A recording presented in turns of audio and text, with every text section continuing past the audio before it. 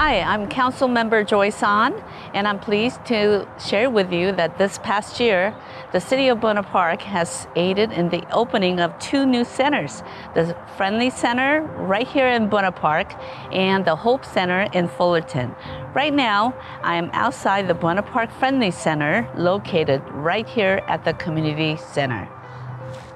The Friendly Center is a long-standing organization that has been providing vital resources and services to Orange County for nearly a century.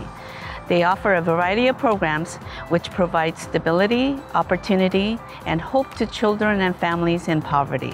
The Buena Park Center hosts regular food distributions, dispensing approximately 30 pounds of food to each participating family every 2 weeks. Their numerous programs also include skill-building classes, after-school tutoring, utility assistance, diaper distributions, counseling services, and much more. Established in November 2022, the Hope Center is a collaboration between 11 North Orange County cities with a unified goal of ending homelessness in our communities. To accomplish this, the center is revolutionizing how homeless issues are addressed by bringing together the right people with the right resources right now. Starting in May 2023, the center will go live with Outreach Grid, a system that will help direct all non-emergency calls regarding homelessness to the Hope Center.